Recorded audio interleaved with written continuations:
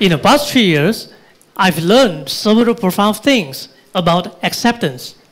What acceptance is, what acceptance isn't, and the power of acceptance in our modern life. Let me share my personal story with you. So, 3 years ago, at the age of 23, I started my dream career as a business analyst in a consulting firm. Now, that was an internationally known and prestigious firm. That was my dream career because it was all I literally wanted at the time. Prestige, fat salary, and paycheck, and challenge. So to make sure I secured the job, I took all possible steps to realize my dreams. I read dozens of business-related books and watched hundreds of related YouTube videos and tutorials. I also networked extensively and prepared for my case interview to realize my dreams. So when I finally secured the job, I was really proud of myself. I was just on top of the world, you know. Needless to say, my friends and family were proud of me too. Soon, I started joining my consulting team, meeting my client companies, and started solving interesting business challenges. On top of that, my colleagues were exceptional, the job benefits were great, and the career prospect was promising. Now, for a young and ambitious person like me, that was the pinnacle of success. I just felt like a Superman.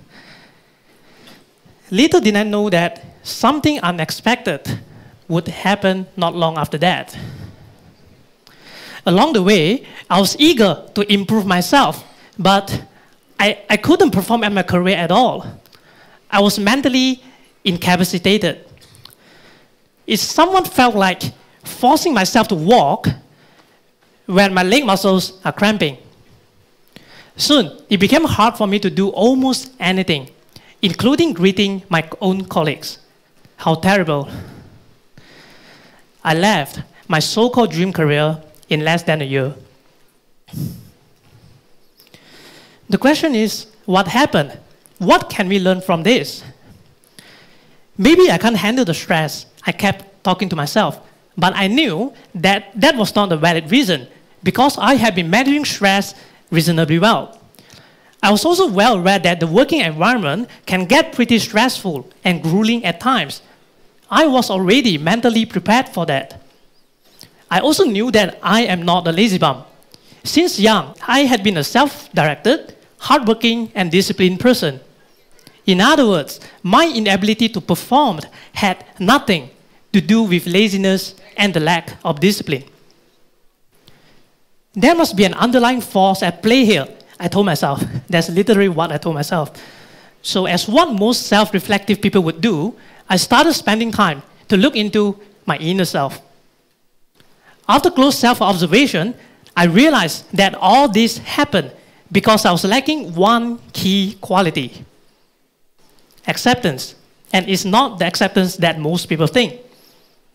See, I was unwilling to accept that in order to become a decent business analyst or consultant, especially in the consulting firm I joined, I must go through a steep learning curve. This may sound ridiculously obvious to you, but the truth is, during that time, even though I intellectually understood that I must go through what I call the amateurish phase for the first few months, if not years, my subconscious was resisting it rather strongly. Soon, all my inner resistance surfaced and showed up in my career. I couldn't accept the fact that I was so off the mark compared to the seniors in my team. They were sharp, they were efficient, they were confident. On the other hand, I was a complete newbie who did not know what to do most of the time. I made mistakes. I produced mediocre results, even though I had done my best. To make things worse, I was harshly comparing myself with the experienced associates, consultants, and project leaders, even though I should have openly accepted the amateurish phase and focused on learning instead. During those months, my life was engulfed with self-inflicted stress, dramas, and stories. All those self-limiting and self-defeating thoughts consume me, really, from the inside. The good thing is, I've learned a lot from this experience. This experience was essentially my valuable silent mentor. What I learned from the experience is that even though competence is important in our lives, there's perhaps a quality that many people tend to miss: acceptance. Personally, I think that acceptance is one of the most important, yet often overlooked mental attitude in our lives.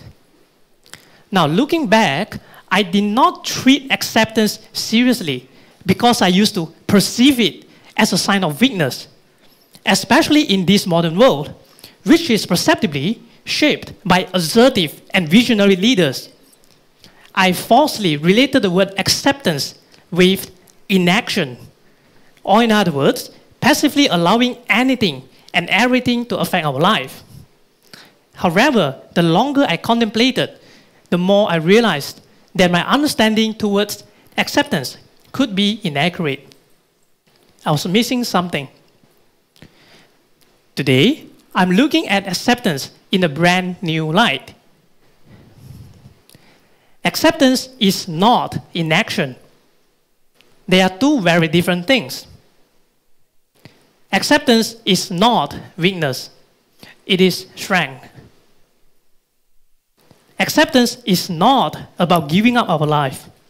It is about embracing our life. This is profound. By removing what acceptance isn't, we get to its very essence.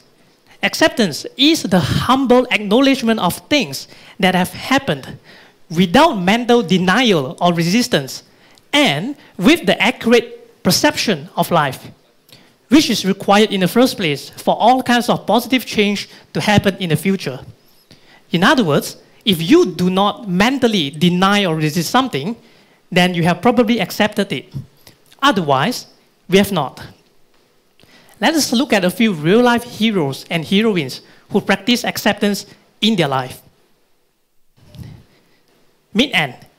Anne is a single mother, and she earns a living by being a hairdresser. So for your information, she has been trimming my hair since I was a little boy. Well, about 15 years ago, she was divorced, and during that time, her son was just a toddler. Besides having to raise a son and earn for a living, Anne also had to combat her nose cancer bravely. Those days were definitely challenging, and I would say soul-crushing. Fast forward to today, Anne remains a happy single mother, and the only difference is that her son has grown up, as you can see in this picture, and they are both living a happy, contented life. The point I'm trying to make here is that essentially, by accepting her reality and coexist with it, Anne actually regains a healthy amount of control over her life.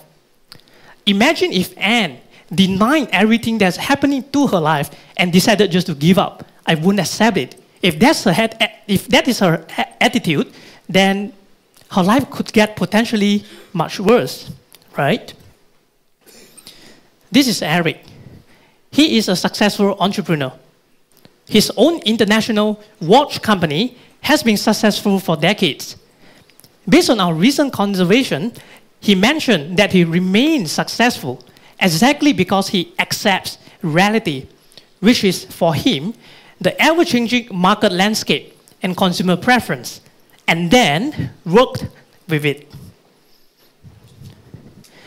This is my beloved grandfather. Well, about 6 months ago, he was hit by stroke. But the good thing is he has been recovering greatly. Well, he was only willing to adjust his lifestyle and retrain his leg muscles once he accepted that stroke hit him in the first place.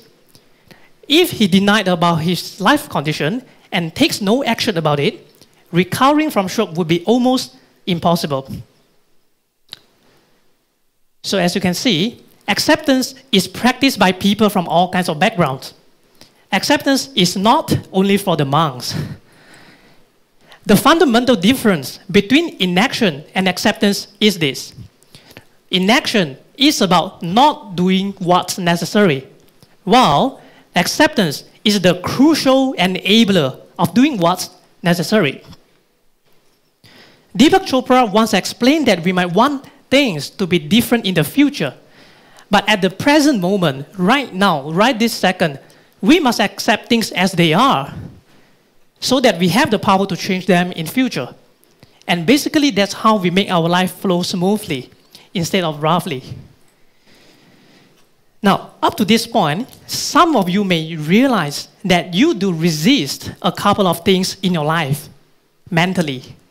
Maybe you resist the fact that you are gaining weight, or maybe you are aging, you are becoming old.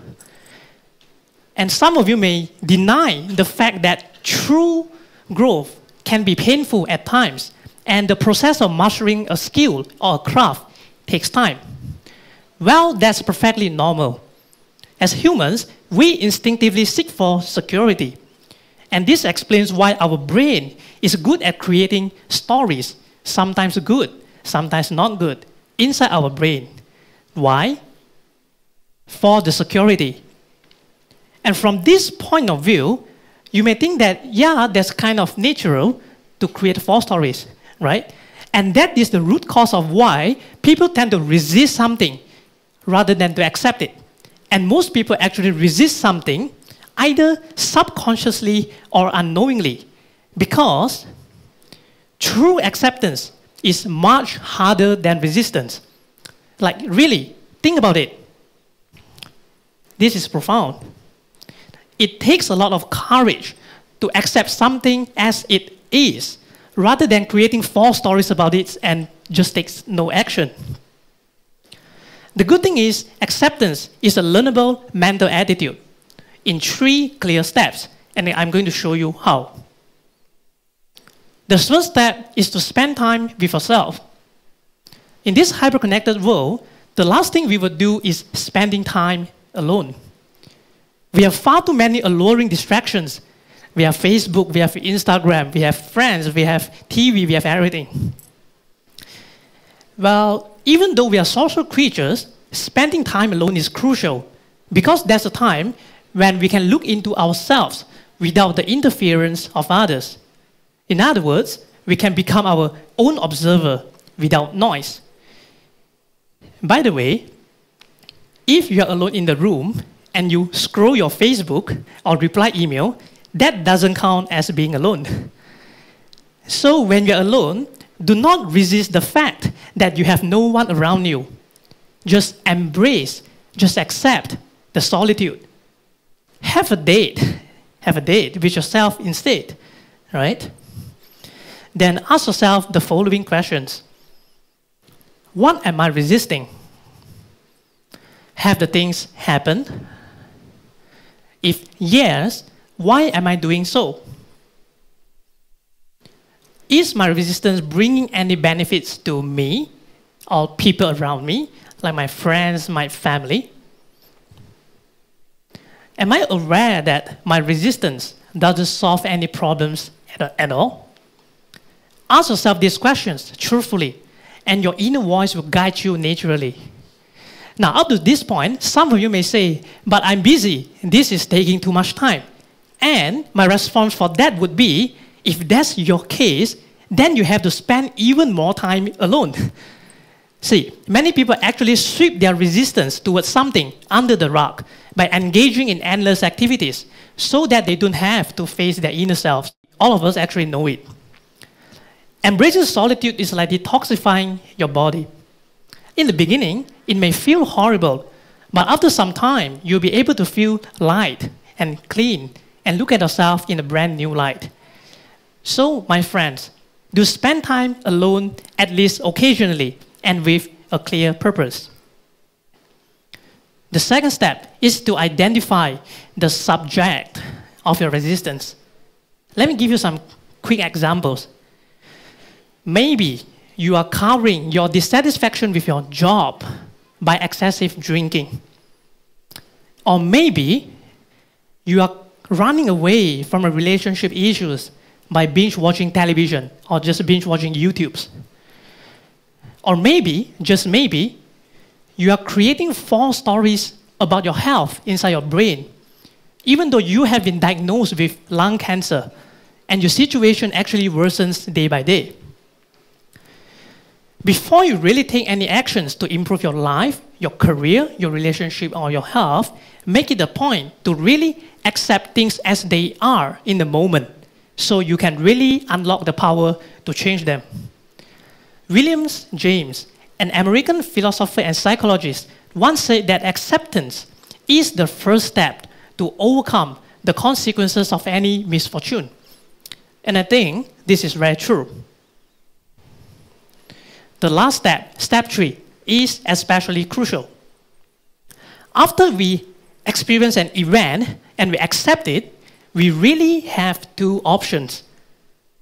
We can either change our circumstances proactively, we change it, or we live with it peacefully, perfectly peacefully. Can you do that? Make it your commitment.